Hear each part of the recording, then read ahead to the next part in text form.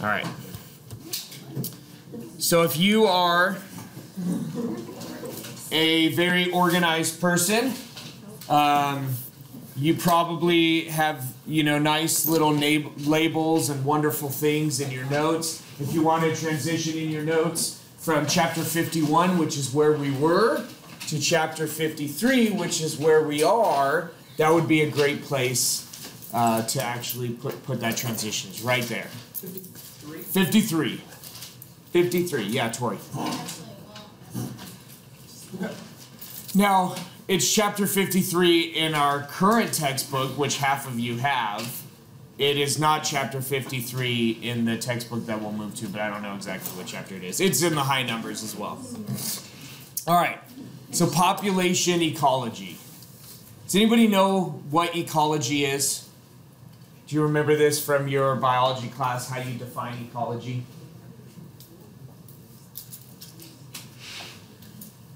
Yeah. Study of the ecosystem. Okay, and that would be like ecology proper, right? The study of an ecosystem. And ecosystems, what makes up ecosystems? Yeah. The animals that live in it. And? The food that they eat. And? The environment around them. Yes, and key aspects of that environment around them is it's not all living, right? So an ecosystem includes everything living in a particular place and everything non-living in an entire place. And you're like, well, what is non-living? And it's like, well, this, the soil, at least parts of it, because there are living materials inside of the soil, right? The climate, the nutrients and how they move, all of that goes into ecology. So ecology proper is the study of ecosystems. But within that, we can break it up into little pieces. And so population ecology is going to be the study of populations. Okay, the study of populations in how they relate to their environment. And then, it'll tell you including, don't worry about writing this. Remember, said, don't worry about writing everything down, just write the key concepts. This just tells you some of the factors involved in population ecology. But guess what? We're going to talk about these factors individually, so you don't need to write them all down. So population ecology, study of populations in relation to their environment. Right? We got to start off with some terms, though. So population ecology is the study of populations. What on earth is a population? Who knows? Who knows? Who knows? Yeah, Mark. Like a population is an entire grouping of different species of animals. Yes. Yep. Absolutely. And so a population is a group of all of the individuals of a species living in the same general area. Add to this at the same time. At the same time. And you're like, well, of course, it has to be at the same time. That should go without saying. But it becomes very interesting when instead of studying living populations, you're studying populations buried in some kind of, event that you're looking at fossils of, right?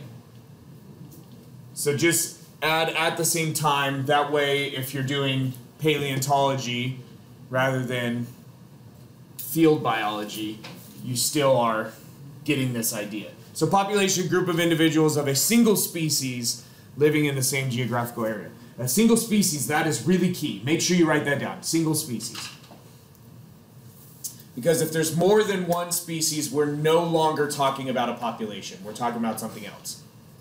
Do you remember what that something else is? Is that ecosystem? No. So ecosystem, you have to add in the non-living parts as well, but in between the two. So when you're still only dealing with living parts, but it's more than one species. Anyone remember? It's called the community. The community. Anyways. All right. Any questions?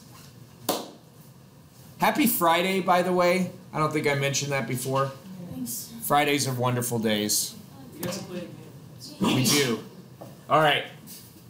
So, couple of other terms, and then we'll start getting into the actual the meat of the meal, right? Rather than just like all these terms, it feels like are just the plates and the cups and stuff. So let's get through these terms, and then that way we can start putting some food on our plates. So density, the number of individuals per unit area, or volume if you're dealing with aquatic organisms.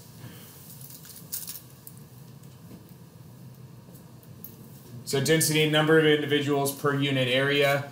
And then the last term that we need to define, dispersion. Dispersion is a pattern of spacing. How are the individuals of the population distributed in their particular population? Okay, dispersion. All right.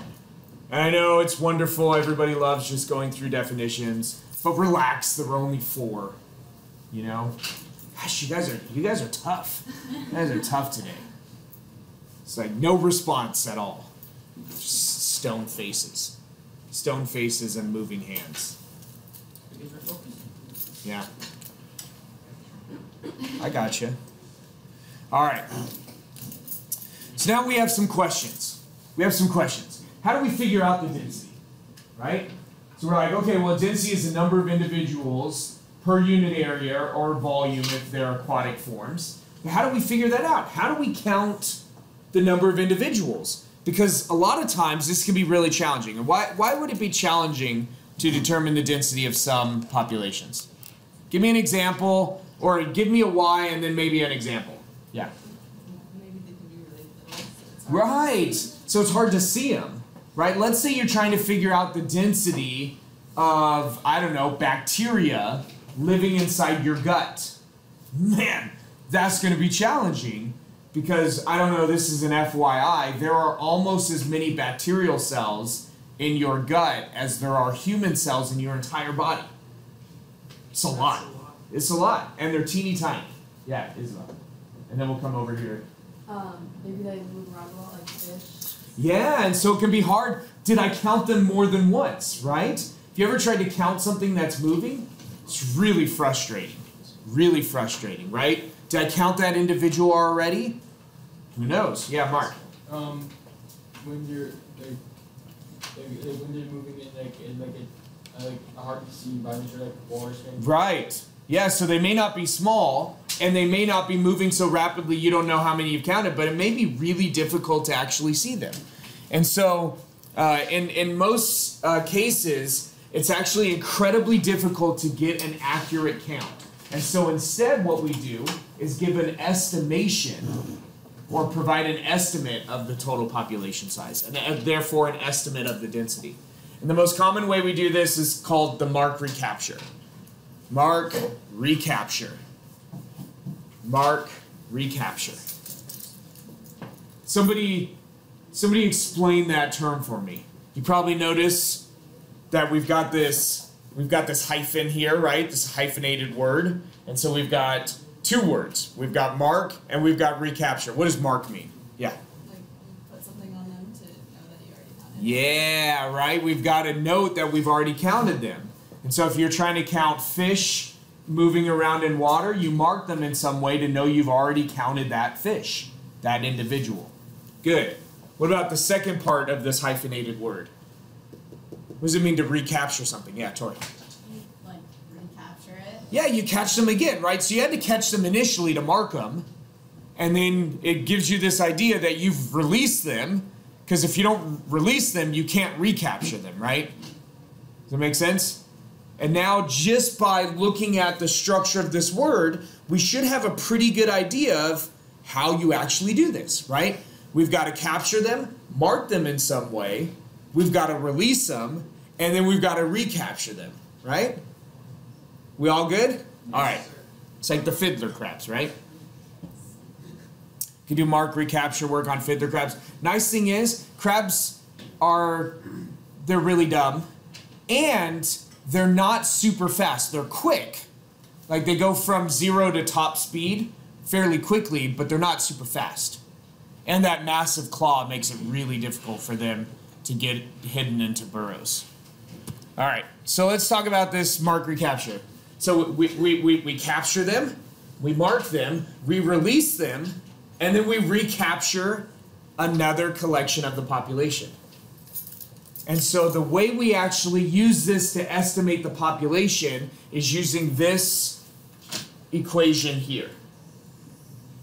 Wow, that green is really difficult to see. Let's try this one. Oh, that's way better. That is way better. Okay, so here's our calculation. So we already went through, okay, mark, recapture. We knew that we had to capture in order to mark, and then if we're going to recapture, we had to release, right? So we were already there. Even before this came up, we're already there. But now key here is you have to give time for these marked individuals to mix back with the rest of the population. So you don't want to do your recapture right away, right? It's like you dump your marked fish back into the lake and then you immediately capture them again, right? You want to give them some time to mix. Yeah, Tori? Wait, so this equation is for the population size? Yes, this is to estimate the population size. So N, right here, good. That's our estimate of the population size. So we can use that to estimate density. And then N right here is the number of individuals that are captured in the second time, this SN. The number of individuals when we do our recapture. And then X is the number of those individuals that were marked. Right? X marks the spot. Look at that. Look at that. It's like pirates. But scientific pirates. Oh, see, I got something. I got something. Thank you. Yeah, so these are, no, SN, these are the total number of individuals that you captured in your second. In S and N together are the total number of individuals. No. So then it's the total population. Yeah, it should say in parentheses here SN, because it's the second, or the sample N. Okay, so let me give you an example. Let's put some numbers here, and then we'll alleviate some of the confusion. Okay. All right. Let's do something. Oh, let's do something fun. Let's do something fun. Let's say you're trying to estimate the number of, I don't know, blue whales in the entire ocean, okay? And you're like, wow, this is a fun thing, because you're like, these blue whales are huge. By the way, blue whales are the biggest animal that has ever existed on this planet. Bigger than dinosaurs. Bigger than any species of dinosaur that's ever existed. Blue whales are the biggest animal that has ever lived on this earth. They can be up to 30 meters in length, which each meter is 3¼ feet-ish. And so you're talking about somewhere around 100 feet in length and can weigh an enormous amount. I forget. I mean, they're just huge. They are huge animals. So you're like, oh, it shouldn't be hard, right? They're big. We're going to find them. And then you're like, wow, the ocean is massive. Have any of you ever been on a cruise and you do a day at sea and you're like, I didn't see a single ship in the entire day at sea. And it's wild, right? It's just a massive place. And so, okay, so we're going to do a mark recapture. And let's say over a year-long period, scientific vessels that are working on various projects, they just happen to mark over a year-long period, I don't know, let's say they mark 50 blue whales. So X is equal to 50. Over a year-long period of this initial capture, and you're like, well, why didn't they do the capture all at one time? Because these are massive animals. It's really hard. And you're like, well, year, that's a long time. It's true, but not for a massive mammal. Right? Massive mammals have really long generation times. It takes the individuals a long time to reach sexual maturity, right? And so it's actually not all that long. Plus, blue whales only reproduce on average like every 3 or 4 years because it's very expensive for a female blue whale to raise and nurse a baby blue whale. They drink like 200 gallons of milk a day. And you're like, well, that's a massive animal, 200 gallons of milk. I mean, that's a lot, but it's a massive animal. But it's very expensive. It's a very expensive process to feed a developing blue whale. Okay, so over a year-long period, we capture and mark 50 blue whales. Yeah? Wait, so if it's really expensive, why do they just do that? Oh, I mean, it's what expensive meaning it requires a lot of energy for the females. Not that it's costing. Yeah, as far as I know, they've never successfully raised even a baby baleen whale, any type of baleen whale, including blue whales, in captivity. That would just be, I mean, it would be, how do you get 200 gallons of blue whale milk a day to give, and you're just like, oh, we'll give it cow's milk instead. That's tough. That's tough. I mean, we've raised a lot of toothed whales in captivity, so dolphins, porpoises, and even small-toothed whales, but as far as I know, we've never successfully raised a baleen whale in captivity. Yeah? Do whales not have teeth? Baleen whales do not. Baleen whales do not have teeth. They have baleen, which are like plates of almost like fingernail material in their mouth. Is that like when Nemo got like sucked in? Yes, that was a baleen whale. Okay. But it was Nemo's dad, Yeah. Marlin and Dory. Yeah. All right, so over this initial period, we mark 50 individuals, okay? And then we allow those blue whales to remix with their population, and we give them 5 years. 5 years before we do our recapture, okay? And you're like, 5 years, that's a really long time. But again, you need to think, these are massive mammals, long generation times, okay? So after 5 years, we take a second sample that occurs over a year-long period, okay? And we happen to, sorry. Ooh. Anyways, this should not have been X. This should not have been X. Oh my goodness. Oh my goodness. Let's call this marked. That is, yeah, I know, but this is just the number of individuals in your sample that are marked, not the total you marked initially.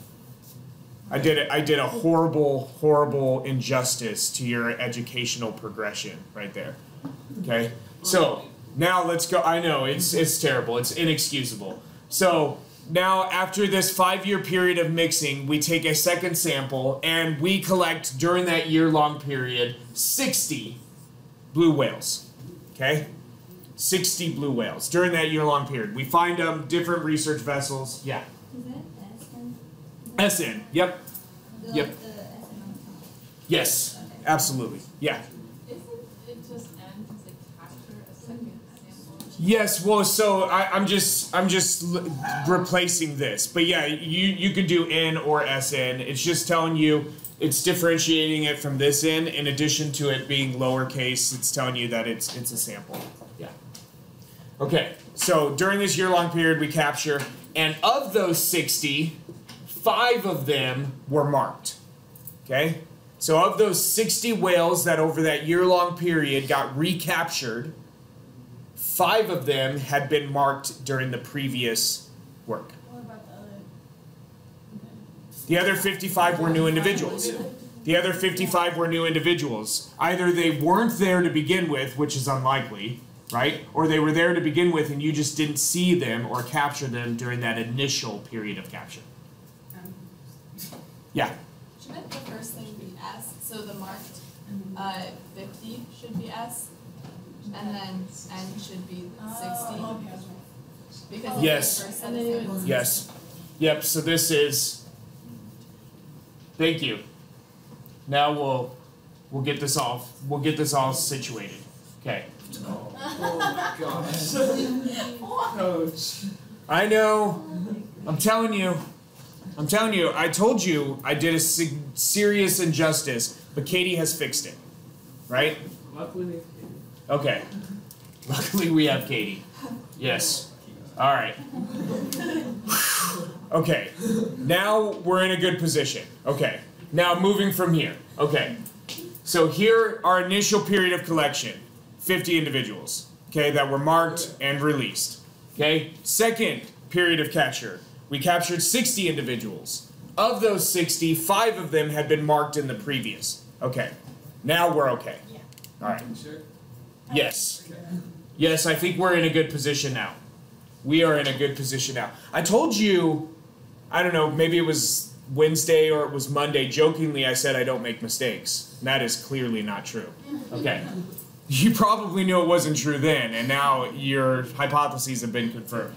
All right. So now, our number, our estimate in our population, number of initial marked individuals, times our number of collected individuals in our second one, divided by 5. Okay? Yeah, so now this would be 300 divided by 5. This would be 3,000. Look at there was another one. 3,000 divided by 5, which would be 600. Okay? Alright, so now we have estimated the total number of blue whales. We don't know if there are exactly 600. In fact, we're pretty certain there aren't exactly 600, but we should have a fair estimate of it, because 600 should be really close to the total number that there actually are. Even though we know it's not exact, it should be pretty close to the actual. Especially if we do this a second time and we come up with an estimate that's really close to our initial estimate. Yeah, Emma. Did you have a question? No. Oh, okay. I know I totally messed everything up.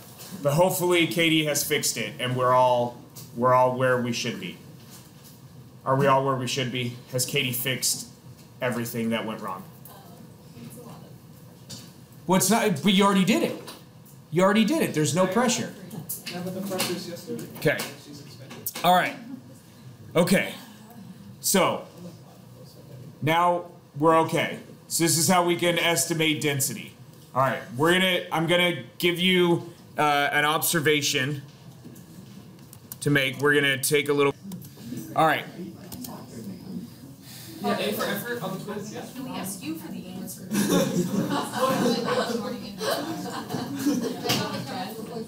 Okay. So before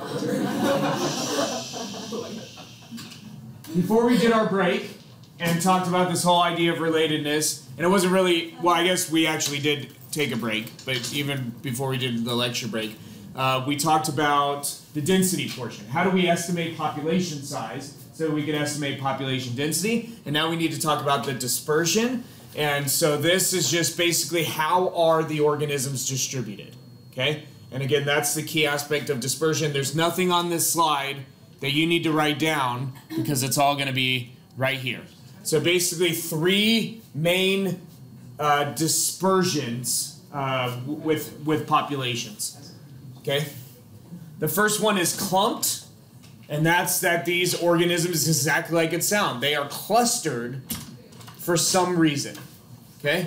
So clumped is one type of distribution. Here you can see sea stars clumped together. Yeah. Can we call this dispersion of species, or what is it? Dispersion of individuals. Yeah, dispersion of individuals in a population. So we have clumped, and do you see it, that they're clumped together? It's nice when the term actually represents the reality. That's good stuff. That's me. And then here's uniform, and it's basically they are spaced evenly in this area. And then here's random, and you're like, wow, that's so random. I don't even see anything. It's the wildflowers. So, yeah, the flowers, the yellow flowers. I'll give you bigger versions of all of these images. So here's clumped, okay? Same picture, just bigger. See, you see the sea stars? They're clumped. Now, what might lead to clumped patterns? Yeah. They need like warmth or something. Okay, maybe they're huddling together to stay warm. In this case, they're probably not staying together to stay warm. They're probably staying together to stay moist, to reduce water loss. To reduce water loss. Yeah. For protection and like safety, maybe? Yeah, right? And you see this, that's called the selfish herd. When animals will cluster together just to make it less likely they get eaten. So they use each other. The selfish herd. They use each other, exactly. And the biggest, strongest individuals they tend to be not right in the middle because that's where the resources are poorest, and not right on the outside because that's where you're most likely to be eaten, but somewhere in the middle. Okay? That's another story for another time. So yeah, they're either clustered for protection or they're clustered, and so if you're going to say to retain water or to stay warm or to protect it from predation, or they're clustered around resources. Okay? In this case, they may also just be clustered around trying to eat these barnacles. All right? Barnacles. Make sense? Okay. Uniform. What might lead to a uniform pattern? Yeah. Like if they all have like territories. Okay. Yeah. So uniform oftentimes happens as a result of defense. Like they defend a certain amount of space around them. Could also result because there aren't resources there and they're just clustering for some other reason. Here, they're clustering for protection of their eggs, but they don't. There's not a lot of predation. It's just a matter of just keeping them all together. Okay. Although there are some seals on the outskirts that will be happy to eat penguins, but in here the predatory pressure isn't real high. Have you seen like March of the Penguins or some kind of documentary on penguins? Happy Feet. Yeah. Happy Feet. Happy Feet works as well. Okay, so uniform is usually an illustration that there isn't heavy competition. There isn't heavy competition for resources. And then random, now can you see the wildflowers? No. Yep. No. Oh, This was a fun picture because I'm like, random, wow, it's so random, there's nobody even there. But it's the wildflowers. And so, so random distributions, thanks. Random distributions you find most commonly in plants, and it's usually just following the contours of the ground. All right? Yeah. Oh, absolutely. Yep, absolutely. Well, in this case, these flowers are probably all wind dispersed, like dandelions, but it's probably, yeah, a factor of where the seeds ended up from wind. Yeah. Okay? Yeah. All right. You're like, you've lost all confidence in me. I mean, I feel it. No, I feel it. I feel it. I will make it up to you, okay? I will earn. You will make it. I will. You'll give us all an A. No, I will earn your trust back. No, if I gave you all an A, that would not earn your trust. You would. No. You think you would. You think you would, but you wouldn't. You wouldn't. All right. So another area under population ecology is the study of demographics. And so this is a basically looking at birth rates and death rates. Okay, that's the whole idea of demographics. What's the birth rate? What is the death rate? And then you can take it to the next level. You're like, okay, well, I want to know what is the birth rate and then what is the death rate at every age. At every age. Okay? I don't know why you would want to know that. Maybe so you can predict survival of these species. But, okay? And so we can include all of this information in a single piece that's just called a life table. So all I want you to write from this, like you have these slides, right? Yeah. All I want you to write from this slide is that life tables show the demographics of a population. That's all I want you to write. You're like, well, if that's all you wanted us to write, why didn't you put that on the slide? That's a great question. That is a great question, but I want you to have all of the information, but you're just writing down the key parts in your notes, right? You're emphasizing the key aspects. Yeah, Isabel. Show the demographics of a population. So let me give you some examples. Let's go back to our ground squirrels, right? We love our ground squirrels because they're like predator, predator, predator, predator, predator, until they get eaten and they don't speak anymore, right? Look at that, we got something. Man, I love it. We're getting, oh yeah, the mine. Yeah, it would be really nice. It would have made that movie so much better if something would have come and eaten those seagulls. Oh, that would be so sad. Although they flew into the sail, that was pretty good too. Yeah, Mark. If they ate I think this is why you like the squirrel trips just once and then exits it. Oh yeah. All right. So here's a life table again. So here's the life table, and it's showing the demographics of the population. So it's showing birth rate because it tells us that the number that start at each age, okay? And so 337 start at age 0 to 1. What are we showing here? The number that were born. Yeah, this is the birth rate, right? So we know if we have the number of individuals born, and then we can compare that to the total number of individuals in the population, we've got our birth rate. Look at that. One thing represented on the life table. Okay? And then what's another part of demographics, in addition to birth rate? Death rate. And look at this. The number of deaths during the year at each age category. So of the 337 born, 207 die, for a death rate of 61%. Okay? And then of the 252 that started at this year, and you're like, wait a minute. How were there 252 if 207 died? Right? 337 minus 207, that's 130, right? Yeah. More that were born? No, because They were born at 1 year. This is at any. Remember, this is a snapshot. This is a snapshot. I don't know, man. Meaning that the previous year there were probably more born. If we know that there tends to be a 61% death rate, and we had 252 that were aged 1 to 2 years. It's an illustration. Bless you. It's probably telling you that this is an estimate from previous data or something. I don't know. You'd have to look in the textbook to see what that specific sign represents. Yeah. So we're saying it's like, so one died and like another one was born, so there was actually a death, but like there's another person or another animal, I guess. Does that make sense? Well, so this is a snapshot. So like at any particular time, this isn't necessarily following a single generation all the way through their lifespan. Oh. This is like if you look at this population at this specific time, there are 337 individuals that are 0 to 1. There are 252 individuals that are 1 to 2. There are 127 that are 2 to 3 at this particular time. Okay. So you could do a table where you just follow all of the individuals that are born all the way up until all those individuals die.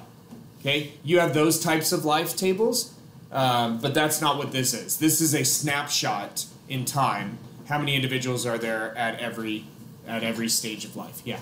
Is that like hard to do without keeping them in captivity? It's extremely difficult to do for animals. It's not hard to do for plants. So you can do it fairly easily for trees because estimating the age of trees is fairly simple. Plus you can find all of the area. There's only so far the seed's going to get taken, even if it's dispersed by animals. Yeah. Isn't the tree like cutting with the range? Yes, but you can also, and that's going to kill the tree. But if you wanted to assess age without doing that, you could count the number of the times it's branched. So every year it should branch again. So if you count the number of trees and it has, you call those whorls. If it has 6 different places where it branches out at, then the tree's 6 years old. Is that like one branch? Well, it could be up at the top. It's there's probably only one that's left because it'll lose some branches.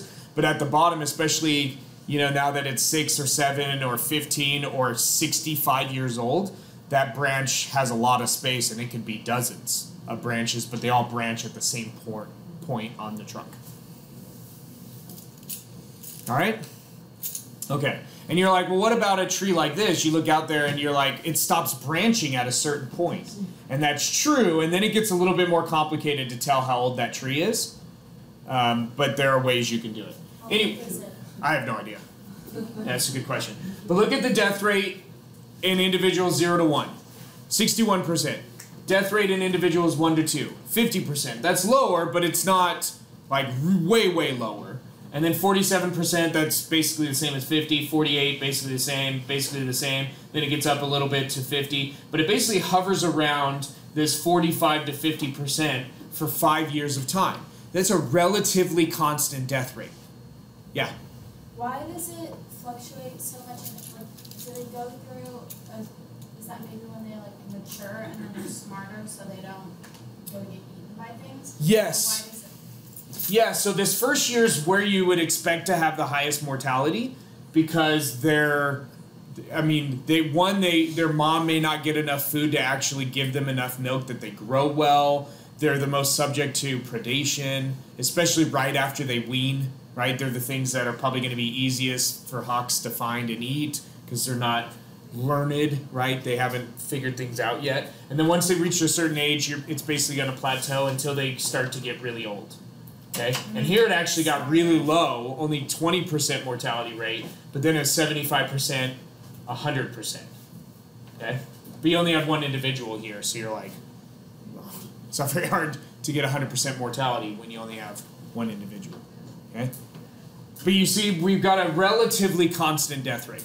Okay, that's an important aspect to keep in mind. So notice these are just female ground squirrels. Okay? Now let's look at it for male ground squirrels.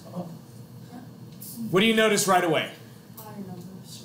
Higher numbers what? They die a lot faster. Yeah, their life expectancy is shorter than females.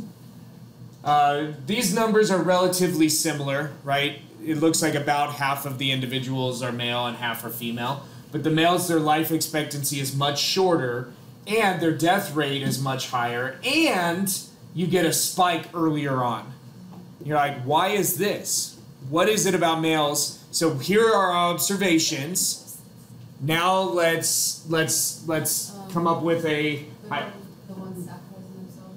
Okay, so the question: are males more likely to call out the presence of predators? Okay, that is a wonderful research question to ask, and then you can say yes, they are more likely, and then we can test that fairly easily. Yeah, Lydia. Since like the female ones that like jump to take care of the babies and having the babies, it's the males who are going out more, but so because they're going out more, they're more likely. Yeah, it's interesting. So the males invest nothing in parental care in these ground squirrels. They don't invest nothing because you're like, wait, they made the offspring in the first place. That's some investment, yes, but small. But they don't actually raise the offspring. Okay, the females nurse the offspring. The males don't go collect food for the females to enrich their fat reserves to make. They don't invest anything. Yeah, Kyle. Yeah, and so what you find is, so your hypothesis then would be that males are moving more, therefore more likely to be preyed on. And that's exactly what you find to be the case. So we have a hypothesis that males are more likely to call. You actually find that males will almost never give an alarm call because they're never around close relatives. The females are the ones that give the alarm calls because the females all stay together and their sisters are all nearby. But the males move around in search of mates. Okay? And so that lowers male life expectancy, but that's okay, because the male's like a good male that could survive. If you had a male that survives for 6 years, that gives him basically 6 or more breeding seasons. I don't know how often these Belding ground squirrels breed, probably 3 or 4 times a year. But it gives him a lot of opportunity to have offspring, but he's always on the move. Always on the move, which is why their life expectancy is so much shorter. All right? But we still have a relatively constant death rate until they get really old, and then they don't move as fast. So as they're always on the move, they get eaten more often. All right? Cool? Yeah. All right. So then what we can do is we can take these demographic data and we can construct a survivorship curve. So the key point of this slide, and this slide doesn't have very much on it, but the key point here is a survivorship curve represents a life table. It represents it's a graphical representation of the demographics. And we all love graphs, right? We all loved algebra because we really first got to start to graph in algebra. And then you get to algebra 2 and you're like, man, I love this even more because I'm graphing more complex equations. I'm even starting to talk a little bit about imaginary numbers and imagine what the imaginary plane would look like. 11. And then you get to pre-calculus, and now you're graphing on the imaginary plane right next to the real plane, and you're just doing some wonderful things, and you're like, I love it. So let's take biology and let's graph these demographic data. And here they are for the ground squirrel. So here is, over here, the number of survivors. And then here you can see age in years. And we have basically a line. Now the male, its line has a steeper slope. Okay, a steeper negative slope than the female line. But these are all fairly linear, right?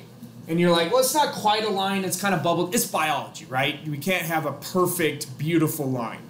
Okay? But this is roughly linear, this is roughly linear. Would you agree with that? This is what we call a type 2 survivorship. Okay? And we'll see that. I'm going to skip this one because it just explains it, but here you can actually see it. Here's a type 2 survivorship, and it is a line, meaning that the death rate is relatively constant throughout the life of the individual. Okay? This is a type 2 survivorship curve. The death rate is relatively constant throughout the life of the individual. Yeah? Is the third one an oyster? It is. It certainly is. So then we have a type 1 where you have a really low death rate in the offspring, and then once you get to a certain age, then your death rate really picks up.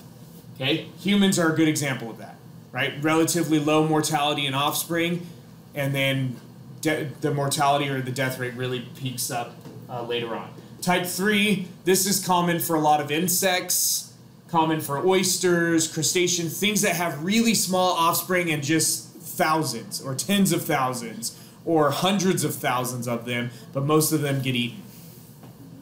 Okay? Type 3, survivorship. Okay? Make sense?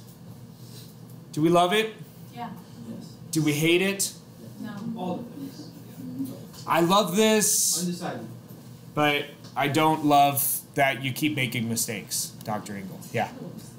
Can you explain the oyster one again? Yeah, so oyster, a type 3 survivorship, high mortality rate, or a very large death rate in the offspring, and then it slows down. And these are usually in animals that make a lot of offspring that most of them get eaten. So, yeah, you don't eat the baby oysters, though, unless you do it by accident. But the adult oyster